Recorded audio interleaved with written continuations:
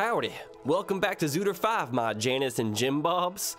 Currently, we cannot go any further into the Forest Temple because we are out of keys. But fortunately, we have a lot of money.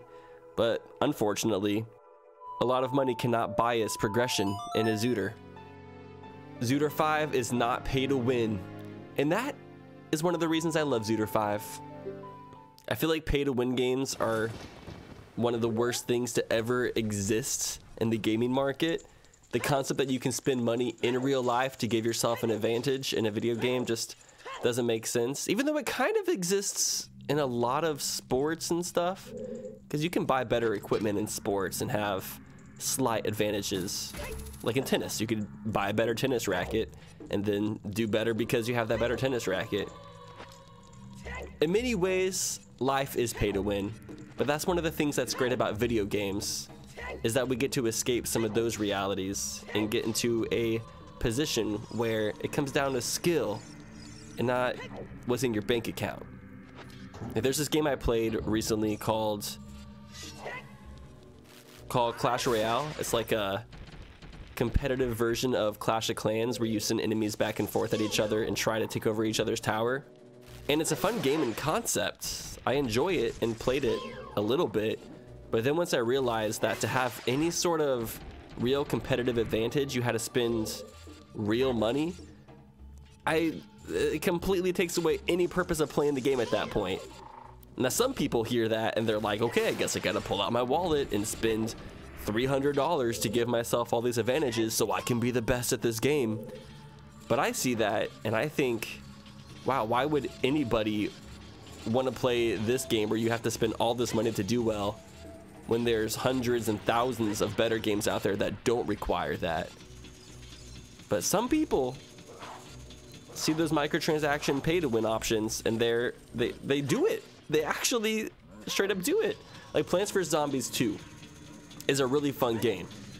But one of the issues with Plants vs. Zombies 2 is if a level is too difficult, you can literally pay for like electric zapping and you can just zap every single zombie on the fields. And at that point, like, what's the point of playing the game anymore if there's an option where you can just spend real life money to kill every single enemy without having to learn to play the game better or initiate some sort of strategy? Yeah, that's how I feel. I think lots of people agree with me on this too. I don't think... Is there anybody who disagrees with my concept? Is there anybody watching this video that prefers games that have pay-to-win options? Are there any rich viewers right now that just love stepping on all of the peasants and asserting their authority? I'm sure there is a few of them out there. Okay, so what we're gonna try to do is, a lot of people told me that you can get through this room without iron boots, which I have never done in my lifetime, but we're gonna figure it out because we have one key for Shadow Temple and there's not much more we can do. We have 2 keys for Fire Temple, so that's where I'm gonna go next after this.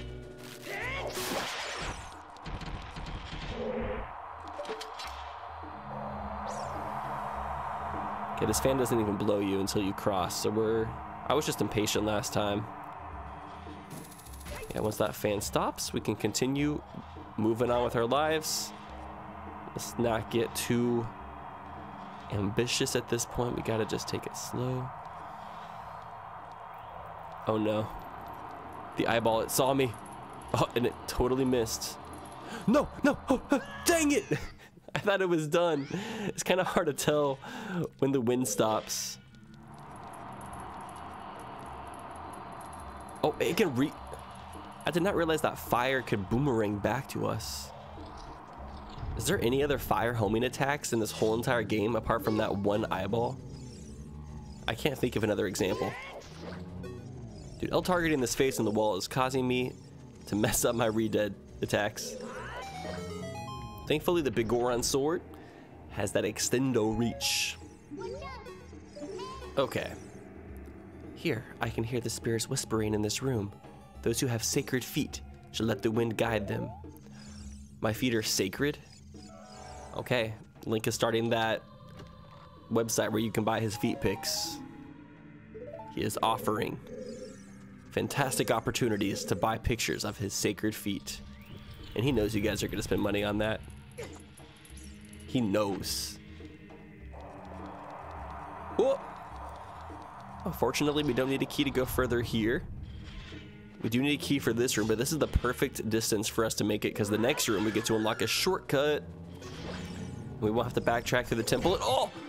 Oh! We're getting lots of water temple keys. Now, if we could just find the iron boots, that would be everything to us. You caused me to miss my pot. I just want to see what was inside the pot. It was a recovery heart. Oh, wait, stop. That's the gold skull to the toe. We're at 68 now? How am I forgetting to mark so many of these tokens on the tracker? I mean, it's not like it matters. They're not going to do anything for us. What is that? Gold gauntlets? Very nice. That's going to allow us to visit the fairy outside of Ganon's castle as an adult. And I had so many comments remind me that I did not get the fairy fountain outside of Hyrule Castle as a kid. You know, I just wasn't paying close attention. Iron boots! We finally found them! Oh, that's so funny. I was kind of waiting until I got the iron boots before I went through that room because I thought you needed the iron boots for it. Little did I know, the iron boots were a reward for going through the room without the iron boots. Good thing we came back. If it wasn't for my comments section hounding me to go back and do it, I would have probably waited even longer to do so. But we pushed through, and now we have the iron boots and the gold gauntlets, like back to back. Didn't even mark the gold gauntlets. Now I did. Okay, so with iron boots, we can go inside Water Temple. We can get all 18 checks at the bottom of the Zora Fountain as an adult. There's a lot of checks down there. We can get the prize in that one grotto where the Tektite is in Hyrule Field, which I think was just a rupee. Can I get Pierre from here? Does it reach that far? I'm not sure how good Scarecrow's hearing is. Scarecrows have great hearing. Is that Din's fire up there too? Oh, that's a bomb chew. What am I thinking? Can I not recognize a bomb chew when I see one? There it is. The 69th Skulltula token. That means we have to 69 with this gold Skulltula right here. No, it doesn't. No, it doesn't. Is there anything I can spend my rupees on? I could go buy a 500 rupee water tunic from one of the shops, but I hate buying the tunics. I prefer having the randomizer choose when it wants to give us a tunic. It's a bit more fun that way. Time to go on a ferry ride. Not like a great ferry ride though. That's an entirely different thing. If you want to ride a great ferry, all you got to do is bring a little bit of Moscato, and the ferry is super happy to provide a good time.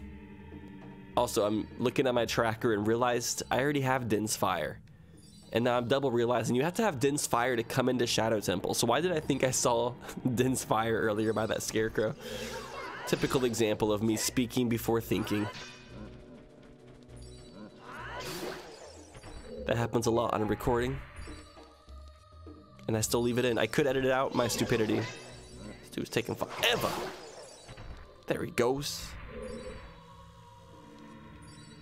All right, into the large room. I feel like there's gonna be a lot of stuff in here. We got a pot. I don't want stuff to fall underground. I knew that was gonna be a fool because we already have the Ocarina of Time. But I don't mind getting frozen that much. Is this door locked over here? It isn't. We have a Skulltula token up there.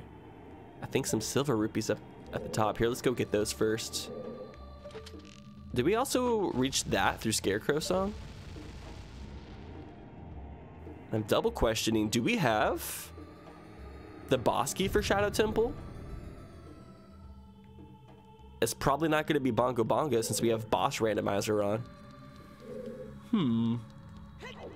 But we totally can do that.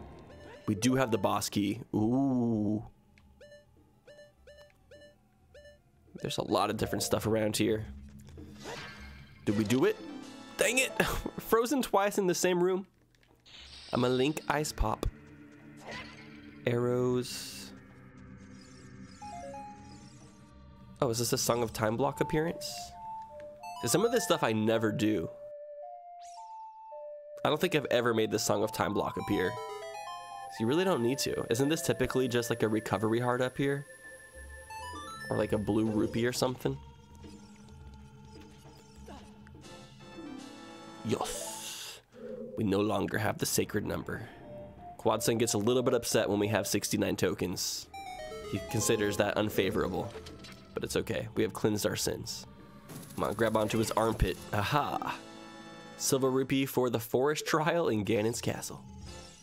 If we can ever enter Ganon's castle, that is. Do I unlock this door? I'm gonna do it. Oh, wait. Oh, we already used our key. Duh. I totally forgot we did. Okay, never mind. We're not going to fight Bongo Bongo or one of his homies. Do you think the bosses in Ocarina of Time are friends? Do you think they ever go and just hang out with each other and just share stories and open up, share their emotions? Or do you think they always stay isolated? It's probably why they become such bad evil bosses, is they're always in isolation.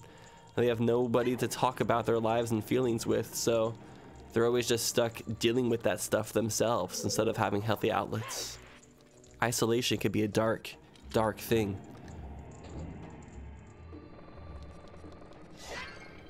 Nuts. You know, nothing like a little bit of nut comedy to offset the discussion of a dark topic. Or as Dense Fire would like to call it, a hot topic. Time for the fancy chest. Green rupee. Dude, so now we can do Water Temple. Do I do that next? Probably. That's where the most stuff is, I would imagine. But let's continue getting the rest of the checks in Shadow Temple while we're here, obviously. And while we're doing so, let's talk about the comment question of the day from a couple episodes ago, where I asked you guys what you thought of gene and DNA modification and CRISPR technology that is going to allow us to alter our DNA as humans. And there's some really smart people in the comment section, so we got some really in-depth answers, which was really fun to read. And this is one of the most fun comment questions I think I've asked in a long time, because it's very sci-fi, speculatory. Dude, another forest trial, Silver Rupee? Okay. So this first commenter said that this technology is a logical step forward for human evolution, but they're worried that it's not going to be accessible for all levels of wealth, leading to discrimination for genes. And yeah, that is definitely going to be a problem. Like almost all technology in this world, the rich get to typically use it first. I mean, that's just kind of what it is. That's how life has always been. Why are these not going in? It looked like it was going out the side for a second. It was so strange. I don't think it's possible to offer all technology to everybody at once. It's always going to be like a rich people are going to have access to first before it gets available for everybody. Whoa, that's a lot of stuff. It's like a jackpot room. Is that a double heart container? Oh my lord. Hey, this Keith doesn't want us to have anything nice. I'll show you. Damn, that double heart container though. While it's kind of a sad fact of life, I don't think there's any possibility for a new groundbreaking technology to come out that rich people aren't going to get to use and utilize first. Well, I would say the only reason rich people would let like poor people use it first is because they want to test out the technologies on people that they might deem as less important or something, you know? They want to test it out on the peasants first. It's like a step above animal testing. You know, you have animal testing, then you test on the poor people, and then you test on the rich, important people. As a person who's poor, I would definitely be in the second category. But at the same time, if, well, what was that? Bolero of Fire, finally. That's a really good teleport right there. But that's just like a whole nother conversation topic, you know? Wealth inequality, all that stuff. I was about to say fun stuff. Definitely not fun stuff whatsoever. Wealth inequality sucks. Goron mask. Seeing the back of this mask is really funny. I feel like you don't typically get to see the strap that holds it onto Link's face. That looks so strange. Do we go back to Fire Temple or do we go to Water Temple next? I feel like Water Temple since we have so many keys for it. And I love the Serenade of Water. It's beautiful. This next comment says that DNA modification will be able to cure certain things and diseases, but is going to lead to other problems down the road. Because a lot of the times when you cure one problem, it just leads to another problem. And while that concept is most likely true, I feel like that's just like kind of part of evolution to a certain degree, right? Like one problem does lead to another, but that's just kind of the train, is you got to fix one problem at a time and then fix the new problems as they arise. But I also do understand the concept that we don't want more problems to have to fix. It is kind of a double-edged sword, isn't it? I don't think that's necessarily a reason to not advance into that type of territory, though. Because then we'll just find more solutions to the problems as we fix it, and we'll refine, and... No. It's all a big, long process. And unfortunately, it's a process that is going to probably cause a lot of suffering, but it's also going to fix a lot of suffering. So it's hard to say. It's hard to say. I think we should start off just by lowering the water. Do I want to break pots before I lower the water? I feel like it'll be easier to come back and break them once it's lowered. I think there's a lot of pots in Water Temple too. Now, if I could get genetically modified to become a Zora, like in Majora's Mask, I'd be down for that. Being able to swim like a Zora would be amazing. I'd become a fish person. All right, let's lower the water. This comment said that the whole entire thing is less about morality and more about practicality, and that even if they started doing stuff for gene modification and they made it outlawed in the US, people would just go to countries with looser laws and they would get their DNA babies from other countries.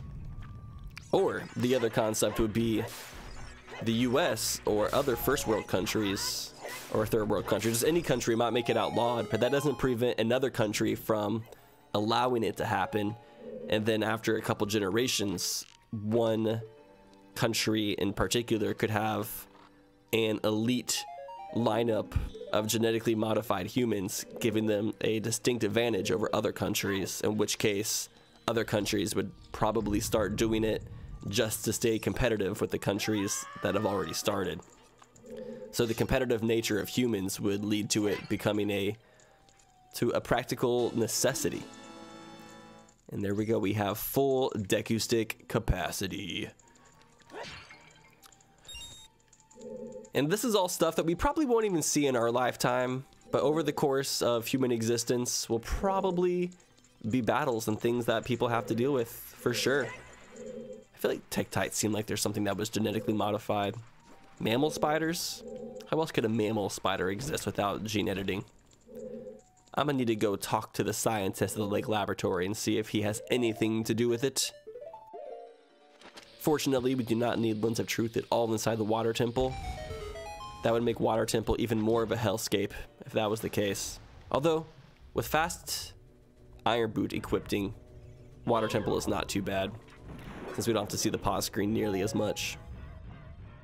This commenter had a kind of interesting concept, saying that changing things like physical appearance, such as eye color, hair color, stuff like that, is actually less discriminatory than changing characteristics that people already kind of have a wide level of discrimination against, such as like mental issues or other like physical disabilities.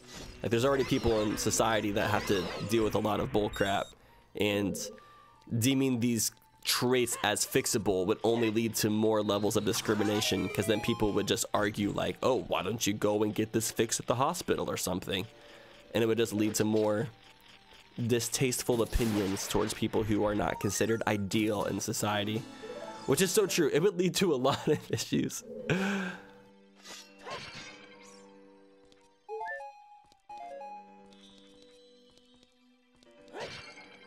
Light arrows! This episode has suddenly opened up the floodgates and given us so many good things. Hallelujah! Hey. No, sir. Can we push this block in? That's how this worked, right? Yeah.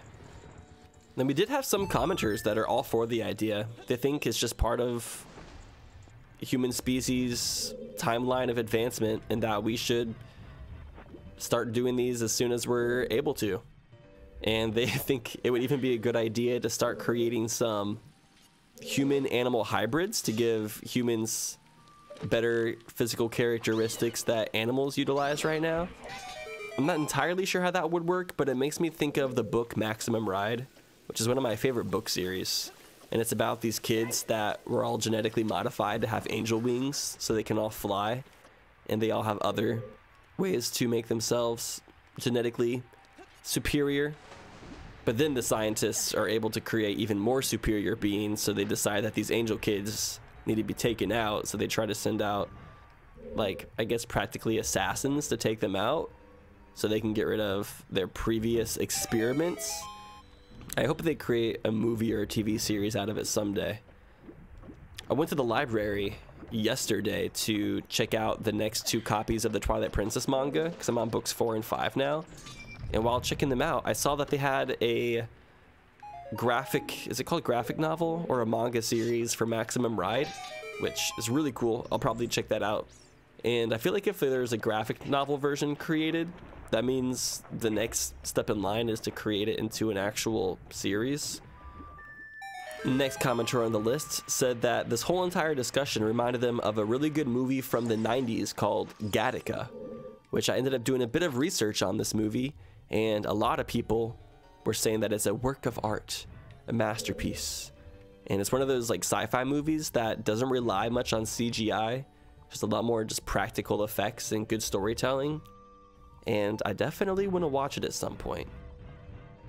I'm wondering if I could check movies like this out at the library. My library, whenever I check stuff out, it always tells me how much money I saved from checking things out at the library in comparison to buying things. And apparently I've saved over $250 already from just checking stuff out at the library rather than buying it straight up. And that always makes me wonder, how do authors and publicists feel about libraries? Because like obviously they want their things to be read, but does it bother these like publishers and stuff that technically hundreds of people could read it for the price of one person buying it as like a library? Has anybody else in the comment section seen Gattaca? Okay.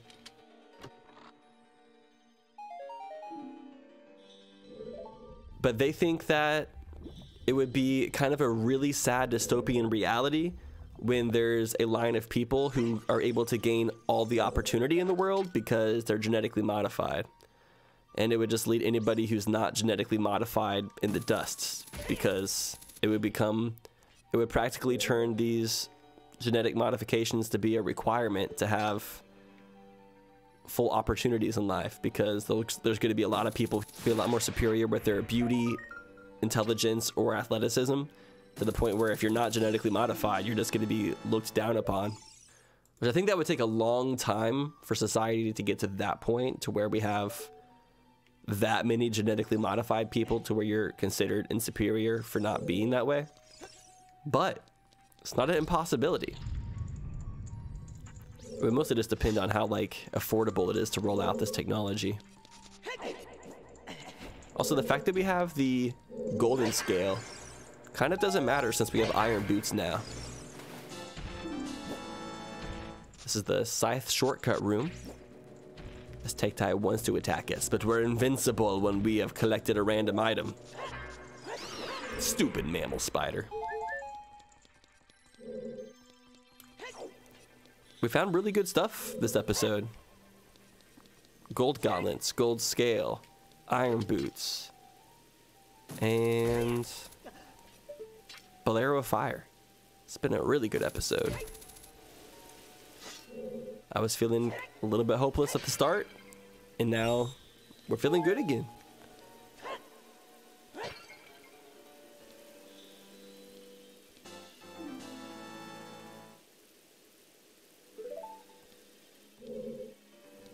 Let's head back here.